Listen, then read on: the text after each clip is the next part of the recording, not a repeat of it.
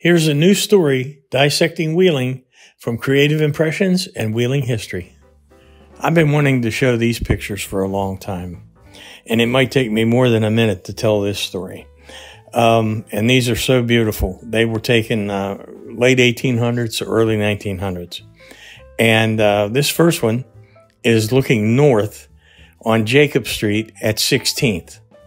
And look how beautiful the trees are and everything. And the only thing I can really recognize would be to the left there. And there's you can see a tiny little bit of the building, and it's still there. And it's the, I think it's like the VFW. I'm not sure what post. But I think this is brick streets, trolley tracks. This next one would be 16th Street looking west. And you can see this little girl toward the left there.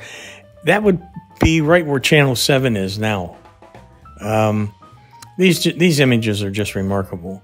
This next one is 16th looking east. And you can see off to the right there that same little, it was, I think, a restaurant bar at that time. And you're looking out 16th Street toward the convenience store and what you would know now as the entrance to Route 2 or Interstate 70.